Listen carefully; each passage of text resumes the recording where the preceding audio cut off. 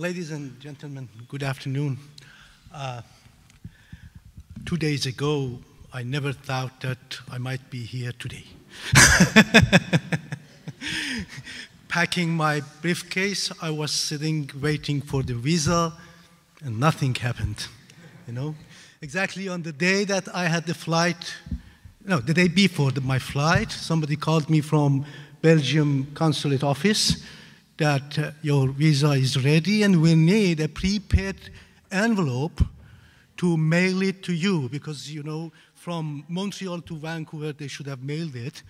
And how could I send them a prepaid envelope in a time of 24 hours? Anyway, I'm here, and I'm happy. And I'm happy that I'm here. Thank you everybody who made this possible. And thanks all the people who made this gathering possible, particularly Amin, whom I know has worked round the clock. I'm going to talk about place.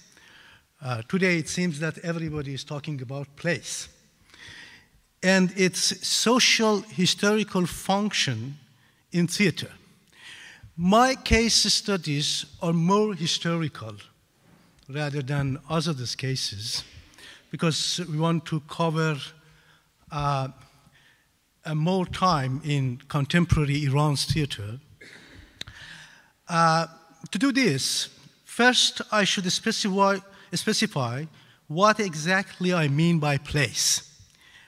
And I want to say that don't take the terminology very serious. You know, the terminology is just for clarifying the concept because I want to make a difference between place and space. It could be vice versa. I could say space and place. In theatrical studies, there are two concepts of place. The first is the concept of place in the world of drama. Any word of drama which is a possible word has a place. I mean, the life happens in places.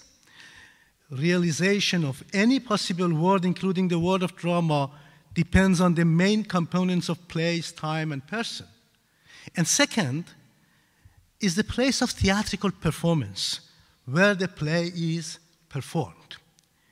Today I'm going to focus on the second concept of place. I mean, not on the place in the dramatic world, but on the place, I mean, where the place is performed. That, in fact, is the place of performance. In our opinion, the place of theatrical performance is a significant layer in the very complicated network of the performance as a multi-layered text. In Azad's talk, we saw that how the place may change the whole event. Is it a parking lot? Is it an official theatrical hall? Is it a square in the middle of the city? Is it an unofficial, marginal, or in-between space? So we see that the place of performance is a very important, significant layer of a multi-layered text, which is theatrical performance. I want to contrast the concept of place here with the concept of space. But as I said, the terminology is not that important. By space, we mean a physical entity. And I think you mentioned that physical entity. We mean a physical entity having dimensions. But by place, we mean the cultural and social aspects, the way place enters social challenges, and at the same time generates meaning and becomes part of the semiosphere. Thus, place and space are not two mutually exclusive concepts, but are different aspects of one entity. Space is the physical aspect, and place is the cultural, social, and historical aspect of the same entity. It is evident that we are interested in studying place because our objective in this study is to show social and cultural functions of place in theater. So I'm going to mention some features of place as defined now. The first feature is that place is cultural. To expand our discussion, first let us talk about the cultural aspects of place. From a semiotic standpoint, culture is a complex of sign systems and codes formed through historicization and textualization of our lived experience in the world. Thus, any culture is the sphere of dynamics of intertextual relations, a network of sign systems, codes, and internalized texts, which in their coordinated functioning make creation and understanding new text possible. Having this concept of culture in mind, and I intentionally gave this definition to differentiate it from those classical definitions that say that culture is highly valued behavior and ethics and so. The cultural aspects of place as a sign source has something to do with place as sign, place as a layer of a multi-layered text, and as a textual node in the network of intertextuality. So when we are here, it is not just the physics that is important.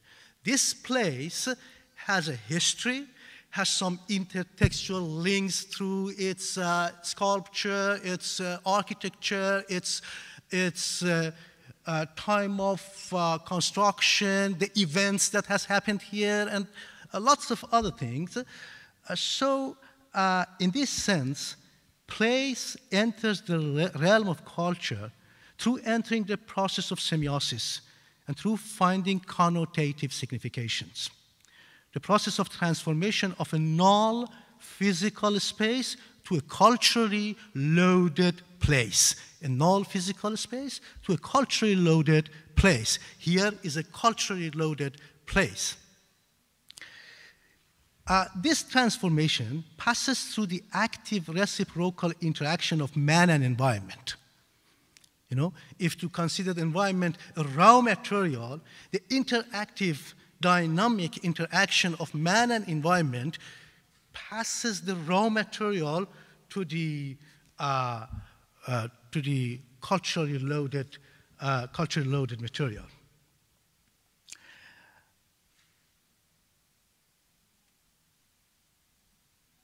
I'm not going to expand this concept more than this. We don't need it for now.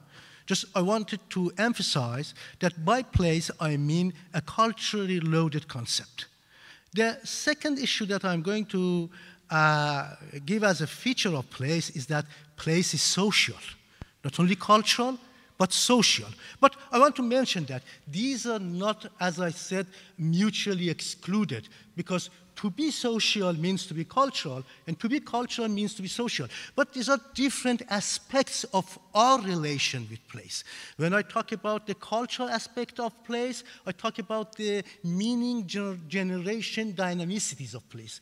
When I talk about the social aspect of place, I talk about what our actions in place and on place, in and on.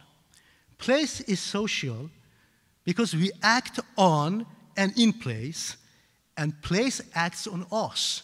Never forget that this is not just we who act in and on place, but place also acts on us. When we are in this place, there may be some changes in our behavior, in our way of speaking, in our even costume, everything, Place also acts on us. First, there is a reciprocal identification function. Reciprocal identification function between man and place. We say that we are from, for example, Iran. You are from Belgium. I take a photo in front of this building. I want to be identified with this building. And sometimes it is vice versa. The place is identified with the building. For example, we say that this is the house that Einstein took a photo in front of that. The house is being identified with Einstein. So there is a reciprocal identification function between man and place. In fact, to belong to somewhere, to be in somewhere, or attitude to somewhere, are willing to show that we belong to some special places, not to the others, or generally, the meanings that place gives to different aspects of our lives, the role it plays in formation of different we's and different others in various discursive contexts makes place an active social participant. So place is not only cultural, but is an active social participant. Means it participates in our social activities. Different media, including literature, cinema, theater, television, photography, etc., enjoy this semanticization function of place to create their possible worlds and to grant meaning to the characters, their actions, and their attitudes. To create a system of beliefs in place with or in opposition to the dominant ideology. You know, when we say that it is social, at that moment, the issue of power and the issue of ideology comes to play their roles when we say it is social. So,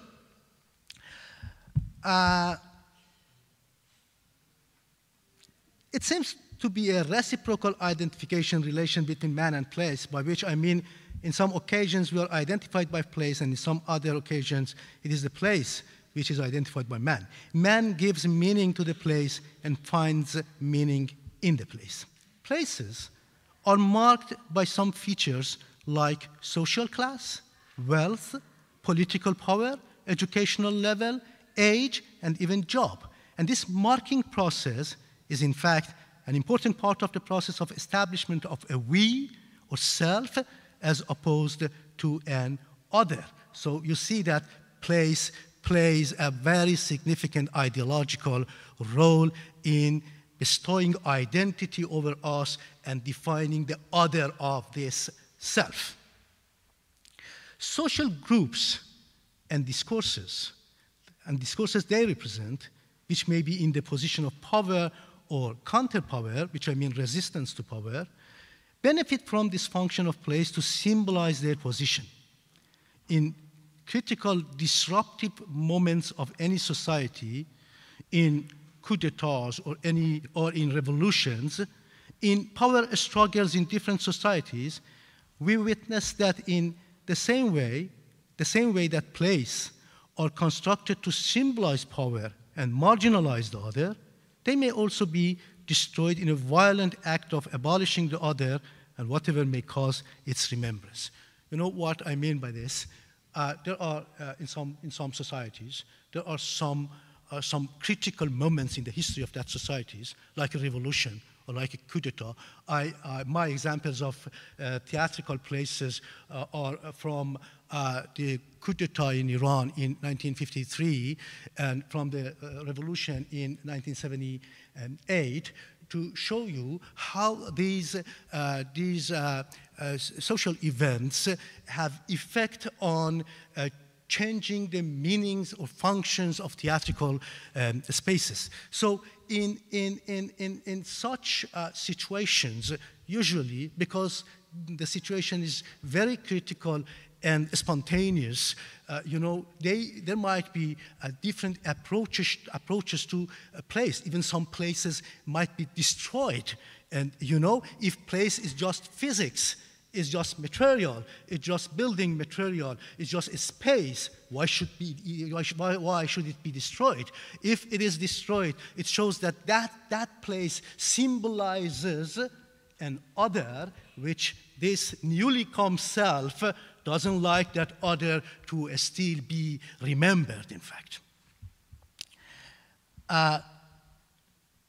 Destruction of a place is not only destruction of something physical, which seems to be nonsense, but also it is destruction of history, collective memory, accumulated in place. Of course, the issue may be solved in rather softer way of transformation of place, functions, and identities. In such critical moments in the history of any society, there might be two approaches. I will discuss both approaches. One is doing violent action against place, and the other is a softer approach, which is transforming the place and transforming the way it is simplified to refer to a special group in power or something. In the latter, power tries to erase the cultural semiotic history of something, in destruction, including a place, and to enter it in new semiosis processes. The physical entity in the softer approach is kept, and the whole signification is transferred. It is in this social aspect that the issue of power, institutions, manipulation, and supervision should be discussed. How a place is built, it is organized, and is managed to manipulate the human relations and to supervise their activities and to naturalize the beliefs articulated in an ideology. This process of marginalization through place organization may lead to marginalization of gender, race, social class, religion, etc.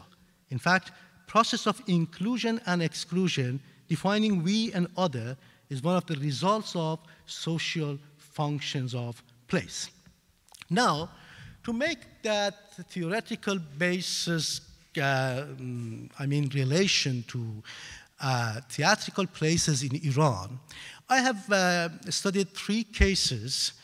All those 3 cases are almost historical cases, but related to the contemporary history of Iran. And I want to show that the relation between a theatrical place, a performance place, and the power and changes of power, how that relation has been and how it has changed. The picture that you see now is called, officially called, Tekiye Dowlat. And as you might know, Tekiye in Shia Islam religion is a place in which passion plays are performed. Passion plays for Shia saints, most important of them, Imam Hussein. This place is called Tekiye Dowlat. As you may have noticed, the architecture of the place is inspired by the architecture of opera houses, European opera houses. The reason is why Nasruddin Shah, which is a Qajar dynasty king who ruled almost 50 years during the 19th century in Iran, had some trips to Europe. I'm sure that he came to Belgium too, and he watched some operas in opera houses in Europe. And turning back to Iran, he had the dream of building a construction like this for that opera houses. So the first intention of such building was performing operas similar to what happened in Europe. But we have now a manipulation of this idea. It seems that Shah is in the power, and whatever he likes he can do, but it is not the case. At the same time, the Shia clergymen, having heard the news that Shah is going to build such a building for opera, they interfered. They put pressure on Shah that it is not acceptable in our religion, and the transformation happened. I mean, the construction was not destroyed or ruined, but its function was changed from opera to passion play. But what happened to the same building then? The building was a tekiye, a place for passion plays. The transformation happened, and never ever any opera was performed in that building. But later on, at the end of Qajar period, when when Reza Khan Pahlavi, or the first king in Pahlavi dynasty, came to power, he left the place unmaintained for two reasons. One, Reza Khan Pahlavi was not a religious man. He was against religion, and the place has some religious significations from its previous cultural life.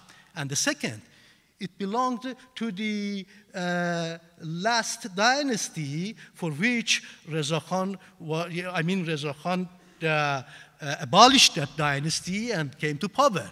It remembered the power structure of Qajar dynasty, who was able to, always buildings symbolize the political power of states. And because of that, we have so many towers all over the world. The states wants to show that we have established political power. It was left, it was ruined, and then there are some just photos to show at the time that they were plays were performed there. And finally, in that place, a bank was made. I call this process discontinuity in culture, And discontinuity in culture most damages a culture bears is because of discontinuity culture, There is no trace of that building now, and you can see that a branch of Bank Milli Iran in the same lot of land.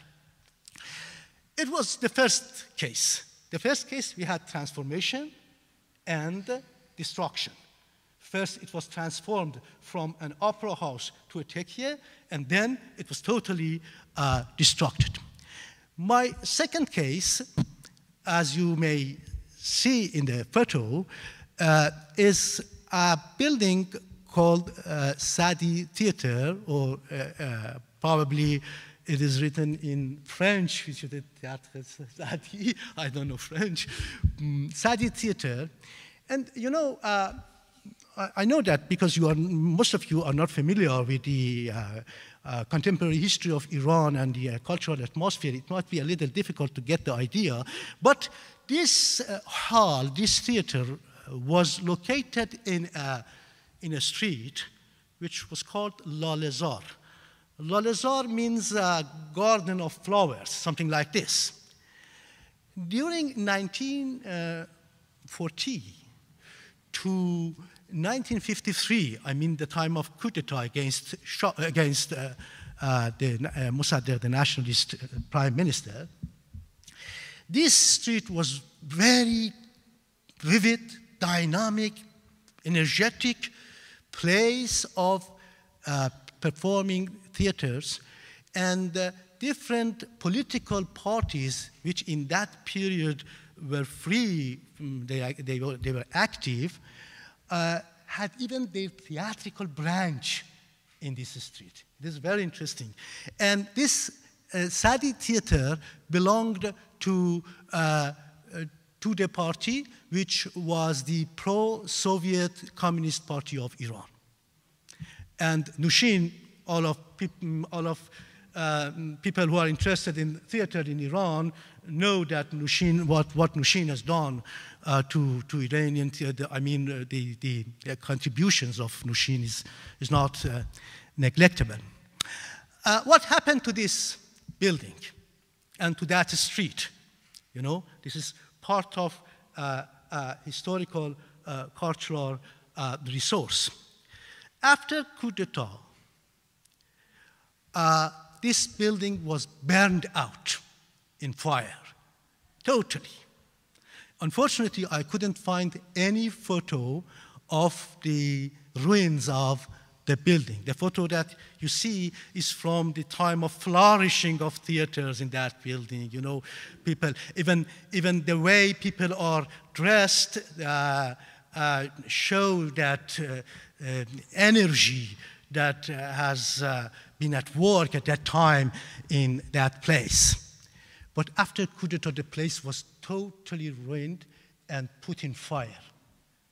You know, I, as a person interested in cultural studies, think that why should a place be put in fire? Except the fact that the power, the newly coming power after coup d'etat, wants to destroy all and any sign of the previous period. Any sign that may provoke the collective memory of people from that period. And at the same time, the ruins of that theater building is itself a sign, shows that you see what we will do with those people who perform such theaters in such places, so take the lessons, you know? In fact, it is a kind of punishment. Punishment of whom? Punishment of culture, punishment of cultural people, punishment of theater. They punish the theater through putting the building into fire.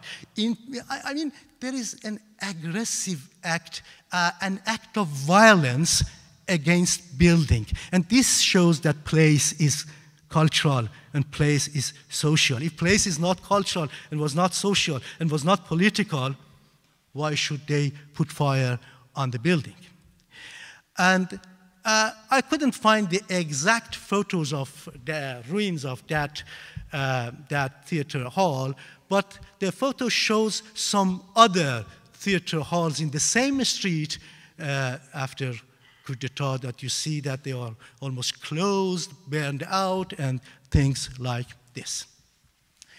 And my last case is what is called City Theater, a very elegant building, very, very beautiful, and a building that the architecture itself might be studied because of, I think it is the outcome of a cultural doctrine that is a very cohesive doctrine and tries to appropriate modern aspects of life for the Iranian way of life. You know, this is a modern building, but you can see lots of traces of Iranian architecture and so on. But yes, it is beautiful, it is good, and it is still working.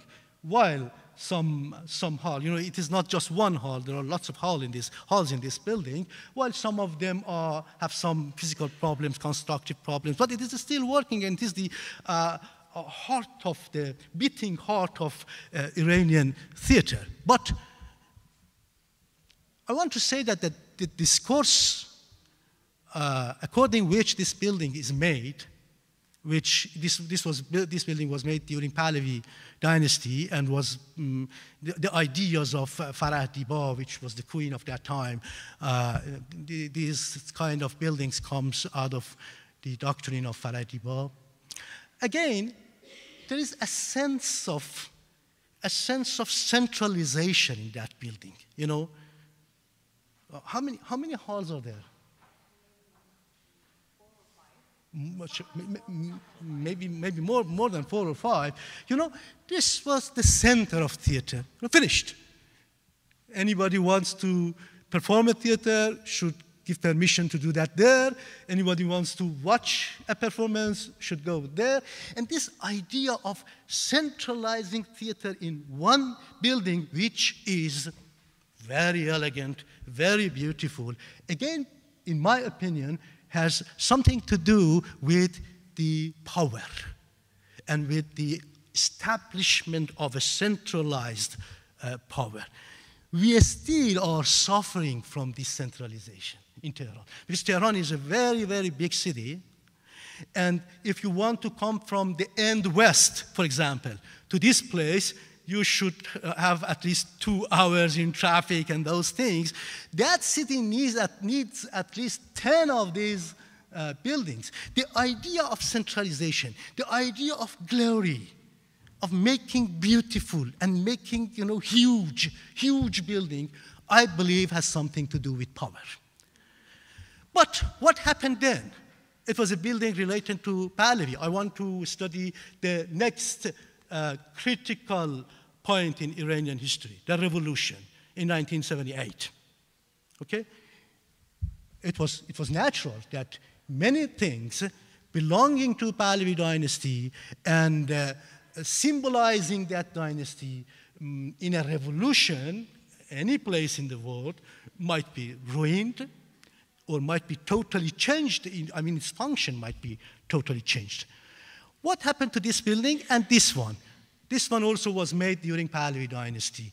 A very, very beautiful, big, huge hall, proper for opera. I have some photos from inside. You see the inside. Very high standards of building constructing such a building. What happened to these buildings? So of course, they were not buildings. They should be stupid to destroy such buildings. But at the same time, they bring to the mind of people, to the collective memory, the glories of another dynasty. This time, what happened? In contrast to what happened to Sadi Theater, in that act of violence, it was totally destroyed and put in fire. These places were kept out of use, I think for 2, 3, 4 years, 2, 3 years. You know, there were no theaters after the revolution. Who wants theater in that sense of revolution? There were no performances, and the buildings were locked. Then after 2, 3 years, when the new ideology, the new state, the new discourses were established, then they opened the halls again, and they started to own them, you know, to make them, to appropriate them to their ends and to their particular discursive concerns. The interesting thing is that, the relation between language and place. In Persian writing system, it has written Talar Wahdat, which means Wahdat Hall, for example, Wahdat Theater, Wahdat Hall. The name at the time of Pahlavi was Talar Rudaki. This change of names happen in revolutions. One of my friends from Russia was discussing that after October Revolution in 1917, many names were changed because, language is not just a tool for communication. Language is the carrier of ideologies. Language is the builder of collective memories and these things. When you change the name, in fact, you give new identity. A new state gives, after revolution, gives new identity to the place. But with some interesting conclusion, I want to end this talk. And that conclusion is that even when after 3, 4 years, these places were opened again and they started activity, but in the light of new discourses of the revolutionary state, the hierarchical, structure of the buildings, which is very closely related to the concept of power, no matter whose power, the concept of power was the same. Again, this hall, which at the time of Pahlavi was very official, nobody can go and buy a ticket and go inside. Special costume, ties, black costumes, I don't know. I've never gone there at the time of Pahlavi, I couldn't go. Again, I don't want to say that after the revolution, again, that formalities were kept. But in the relation with the state, again, it is this place is the place of performances that usually are directly funded, supported, and supervised, and ordered by the state. And the hierarchy, again, goes down. At that time, the places, the theatrical places, Tehran theatrical places, have the same hierarchy. The approach of power to the place and the hierarchy didn't change, but the content of plays which were performed, of course, was changed from Pahlavi to the Islamic State. Thank you for your patience.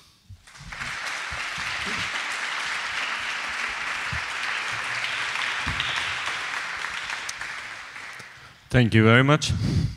And then now again we have several minutes for your questions.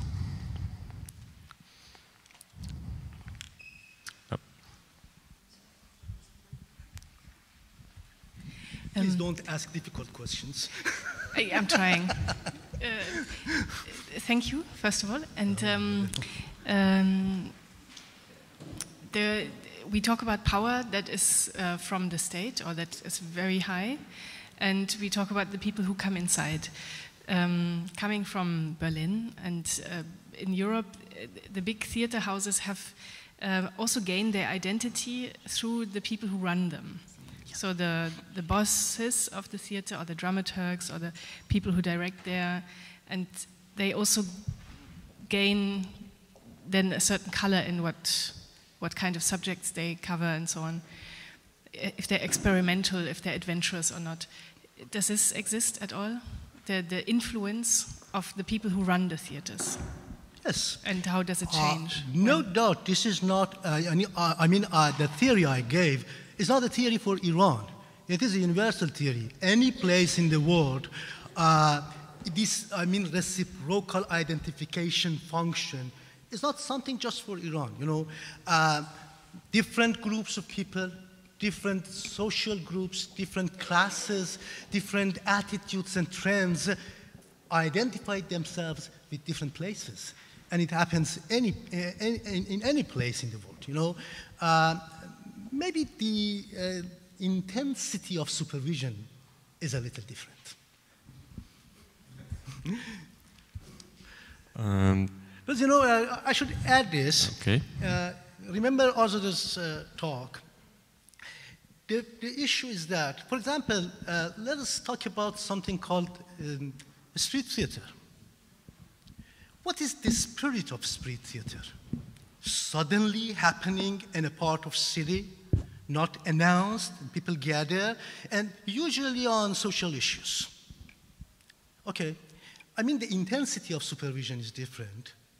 We have a street theater in Iran, but not in that sense. The street performances have gone to the framework of a festival each year. They are, before performance, they are supervised. The places of performance is determined. It is announced.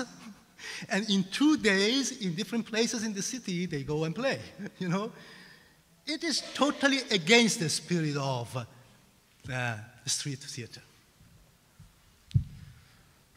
Thank you. As I can see, there is no more questions right now, but if you have any more questions, you can ask at the end of the program. So, thank you very much. Thank you very much. Thank you.